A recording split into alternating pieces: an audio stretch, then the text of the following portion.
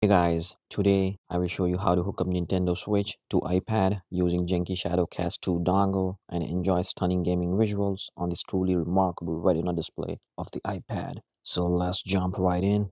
Quick disclaimer, this is by no means a sponsored promotional video. Views, thoughts and opinions expressed solely belong to me, but anyone.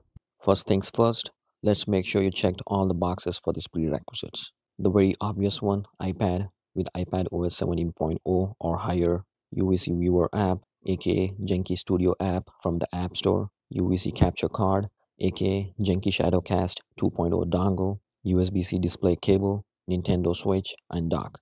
In just a few simple steps, you will be able to enjoy your favorite Nintendo games on a super massive screen of your gorgeous looking retina display of your iPad. Step 1.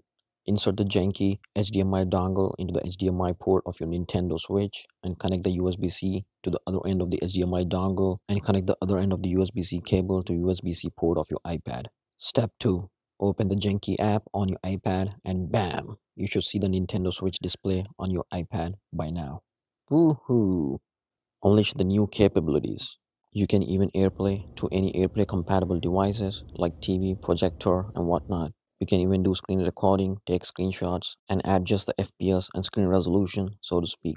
Wow, it's a divine blessing for the Apple iPad users. And hey, you know what? I'm not complaining anymore. Thanks to iPad OS 17 and this little midget, aka Genki.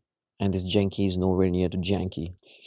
Apple has finally poked a hole in the 10 feet dead thick paywall of an isolated Apple ecosystem and now allows video feeds over USB-C port of the iPad. Thankfully, it took decades, but not centuries, to allow video feed over USB. To simply put, with iPad OS 17 version, you can now hook up third-party video game consoles like Nintendo Switch, Xbox, PS, and whatnot to iPad and use iPad as your gaming monitor. Not just that, you can even connect webcams over USB-C to enhance the experience of your FaceTime video quality.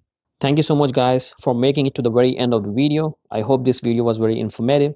Let me know your thoughts in the comments below. Consider subscribing to my channel if you haven't already yet and also smash the like button. Really appreciate your support guys.